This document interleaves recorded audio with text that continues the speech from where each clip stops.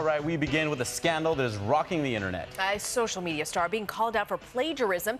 The man known as the Fat Jewish has become famous for posting funny jokes and memes on Instagram. His cultural impact so wide-reaching that he's even been interviewed by Katie Couric.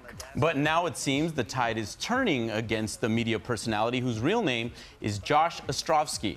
Dozens of examples of Ostrovsky reposting material but not attributing the original poster are being discovered.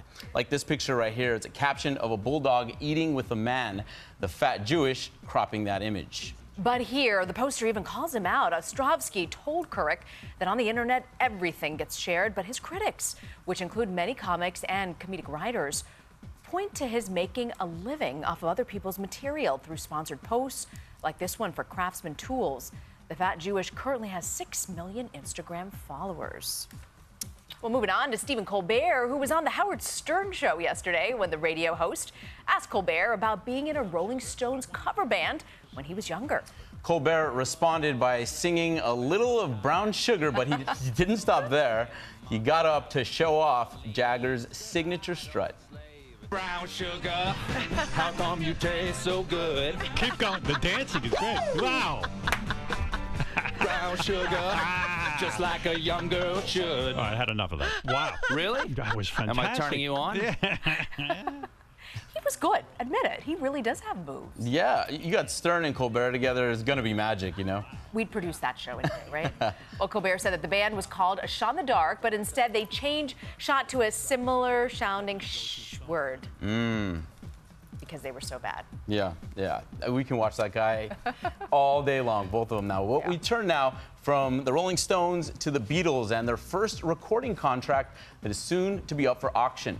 The 6-page document, it's expected to fetch $150,000 later this month. The contract was signed by the band in 1961, including John, Paul, George, and Peter. That's right, not Ringo, or officially Richard Starkey. The contract included the Beatles' first drummer, Pete Best, before he was kicked out. Yeah, people like, Pete who?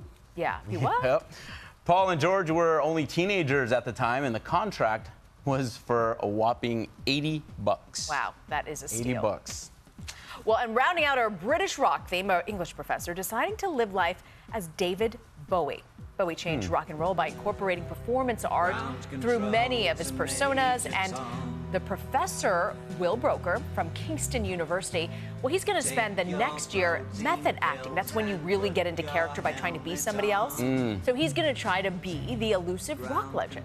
I guess that explains it there. He will only consume media available to Bowie back in the 70s. He's really getting into this here. He is even dressing as each and every one of David Bowie's characters, including the famous Ziggy Stardust, as you see here with the orange wig and all. That's him right there. And he's also posted pics of himself, as well as the man who fell to the earth, the Thin White Duke, and Aladdin Sane. And now, is this dude going to blog, this professor? Because I really liked him.